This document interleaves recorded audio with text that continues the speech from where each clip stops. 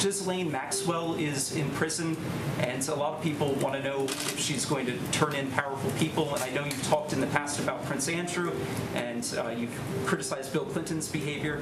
I'm wondering, do you feel that she's going to turn in powerful men? How do you see that working out? I don't know. I haven't really been following it too much. I just wish her well, frankly. I've met her numerous times over the years, especially since I lived in Palm Beach, and I guess they lived in Palm Beach. But I wish her well, whatever it is. I don't know the situation with Prince Andrew. Just don't know. Not aware of it. Mr. President. Thank you, sir.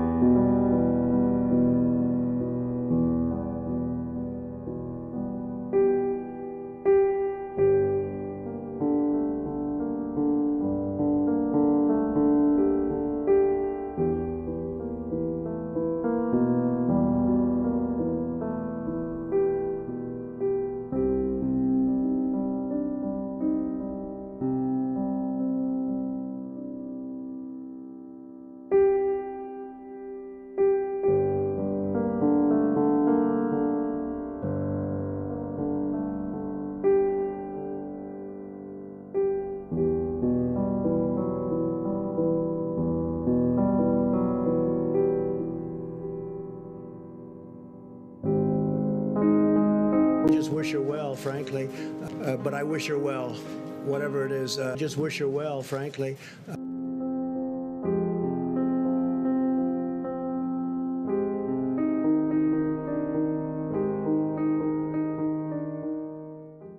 Ghislaine Maxwell is the Jewish socialite daughter of the infamous Israeli Mossad spy Robert Maxwell. During World War II, Robert was recruited into the MI6, Britain's intelligence service. But he was also a double agent working for Israel's intelligence service, also the Mossad. Robert built a media empire, and through it, he made connections with the world's most powerful leaders and celebrities. And his work included gathering compromising material, including sexual compromise, for the Israeli Mossad to use to control their targets. Among the men that Robert brought into his circle was a New York real estate tycoon named Donald Trump, who you can see here aboard Maxwell's luxury yacht, the Lady Ghislaine. Now, some years later, after finding himself in financial difficulties, Robert made the mistake of threatening to go public with some of what he knew about the intelligence operations unless Israel bailed him out. Instead, Israel dispatched a team of Mossad assassins who boarded Maxwell's yacht, injected him with poison, and tossed him overboard out into the sea to make it appear that he had fallen over and drowned. At some point, Ghislaine Maxwell was recruited into the intelligence service with the mission of ensnaring powerful figures by arranging for them to have sex with young women and girls. Ghislaine formed both a sexual bond and an intelligence operation partnership with fellow Mossad asset Jeffrey Epstein, and together they ensnared many high-profile targets by forming relationships with them, gaining their trust, and then offering them the services of young women.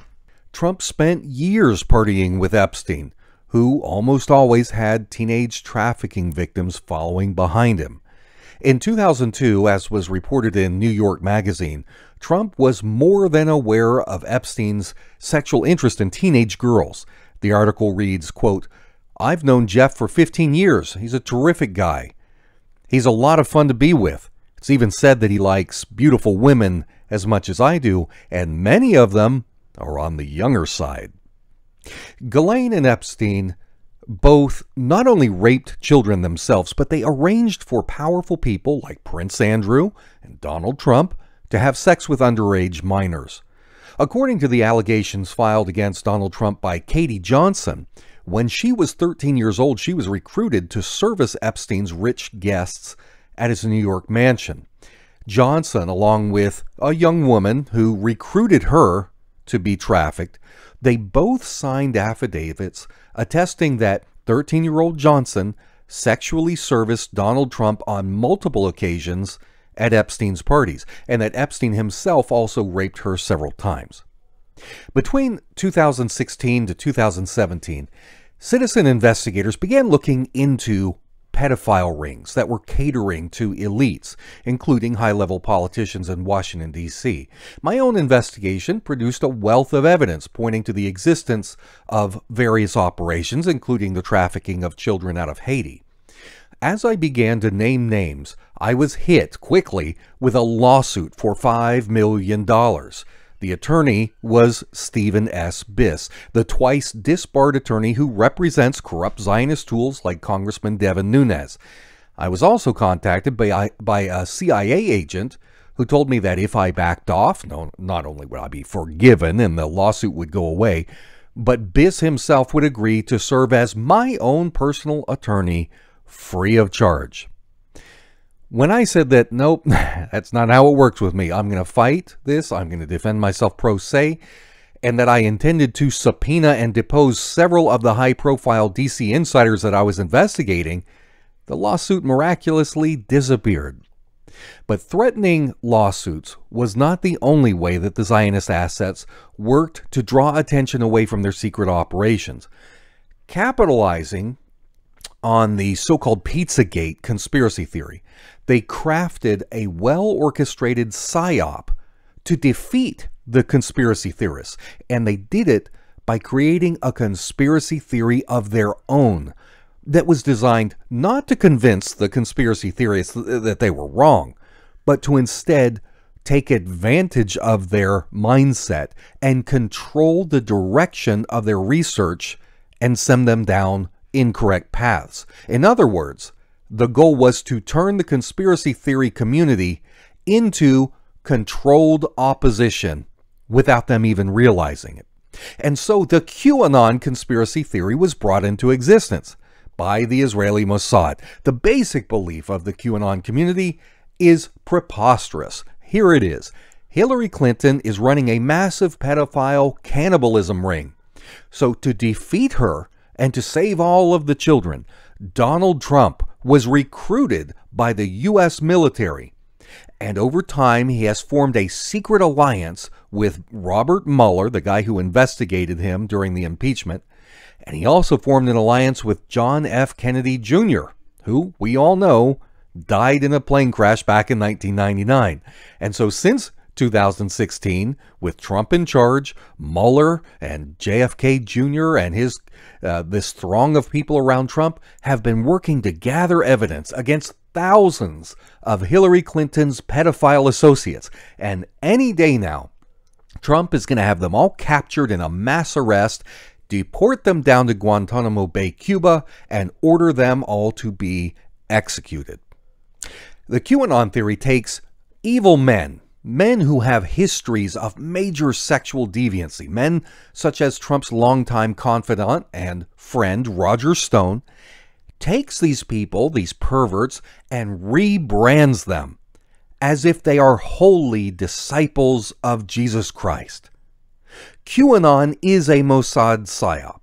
It has managed to take that group of people that was originally investigating a real phenomenon of child trafficking and has turned them into a mindless cult that willfully ignores major evidence that is right in front of their eyes, such as Donald Trump's decades-long history, not only with Jeff Epstein, who he used to party with in multiple states, including holding private parties for the two men with dozens of young women down at his Mar-a-Lago place, but evidence such as Donald Trump's longtime friendship with the Maxwells.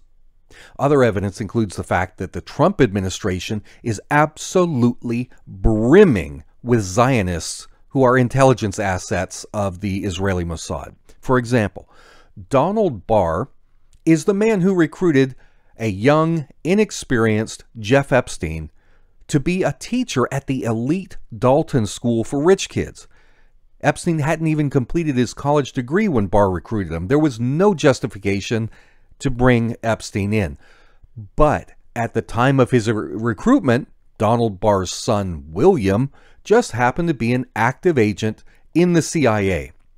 You've probably heard this name, William Barr, because today, William Barr is Donald Trump's Attorney General. Go back to the 80s. Donald Trump was saved from bankruptcy in the late 80s when a Rothschild bank agent named Wilbur Ross swooped in and helped Trump to find international credit, international financing, because no one in the United States would give him credit because he was a colossal failure. Ross not only worked for the Rothschild Bank, but he was also connected to Jeff Epstein. Where is Wilbur Ross today?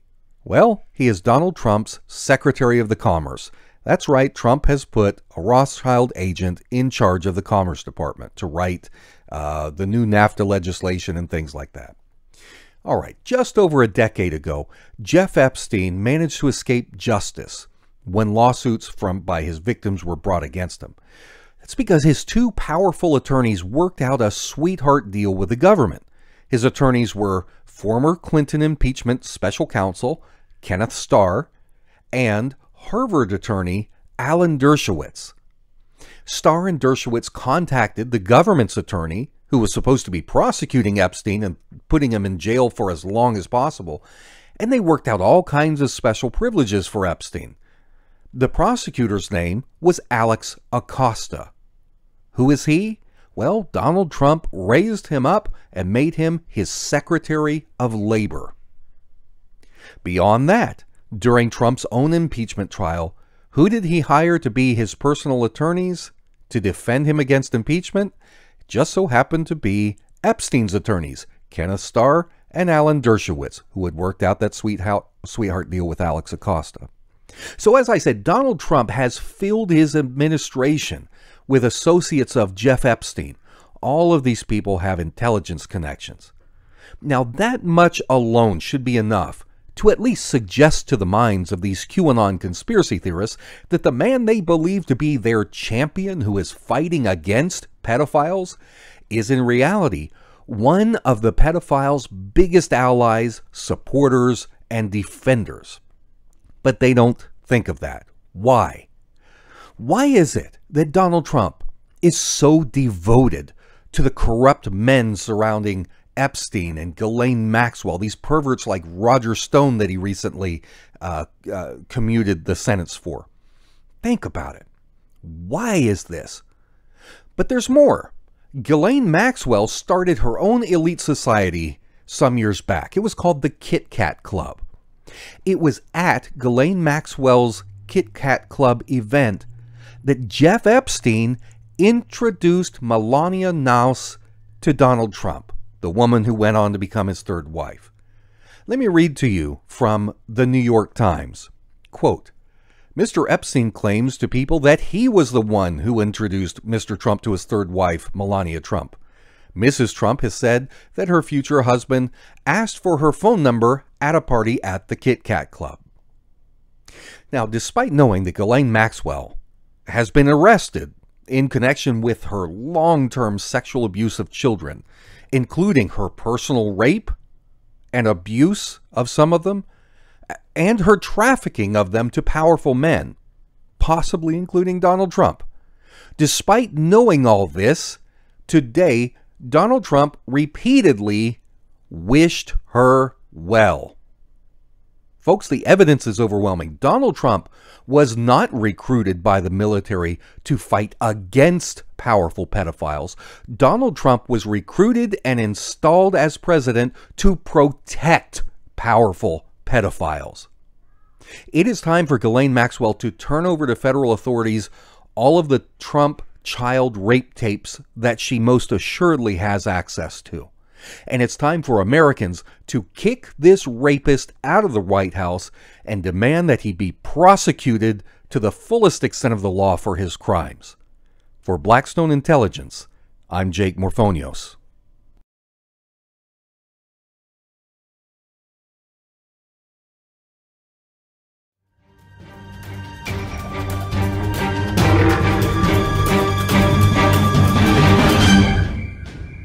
If you appreciate hard-hitting investigative journalism that you won't get from the mainstream media, then please support Jake's research and analysis at patreon.com/endtimesnewsreport, paypal.me/endtimesnewsreport, or send a cheque or money order to Jake Morphonios, P.O. Box 1333, Kernersville, North Carolina 27285.